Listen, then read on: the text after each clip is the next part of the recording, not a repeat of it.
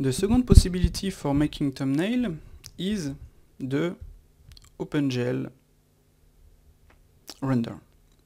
As you can see, in Blender you can make some render in Opengl. You can move your camera, and if you click, you have something nice. Okay. This is the purpose of this possibility, is to custom your thumbnail and make something really cool. So, if you have your asset selected with control, you will select everything. Okay. Yep. I will move this. If your asset is selected, you can name it watch 001. I will select it, Ctrl C. And you can add a camera, for example. This camera will be on the selection. You will be in only render. You can choose the background, transparent or sky. The sky will be the color of your background. So I will choose transparent. You can add matte caps to make something really different. As you can see, it's pretty nice. You can add an ambient occlusion and change the settings of this occlusion, the sample, the strength, etc. And when you are OK, you can click on OK. And as you can see, it's really fast, and you have your watch in your library, in your asset library, and you have your custom thumbnail. So, for example, if I want to change the view, I will make this. I will select with Control my entire asset.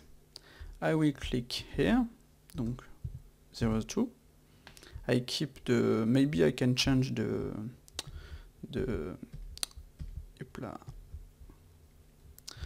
matte cap. Find something you like.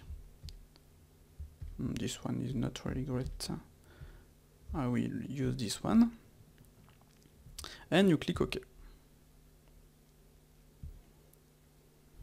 And as you can see, you have your thumbnail with the render you wanted. You can also use Opengl Light. So I will select again my entire asset, click on plus, watch 003, uncheck the matte cap, and in the Opengl Light add-on you can change, for example, the render.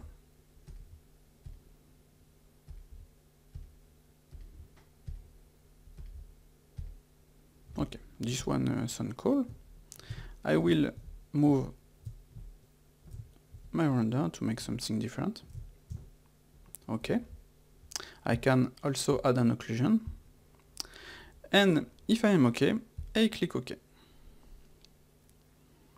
And now, as you can see, I have 3 different renders for the same watch. It's pretty nice. In this button, you have at the bottom the Setup Opengl Render. It's the same settings, but it's for testing.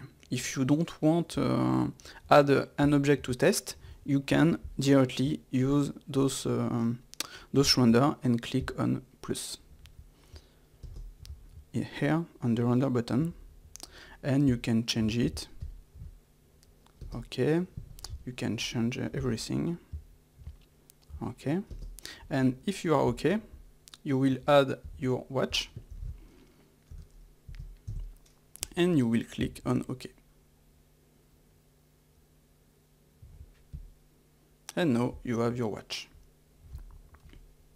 Pretty useful, so don't hesitate to use this setting before adding object. And so that's it for the second possibility, the Opengl.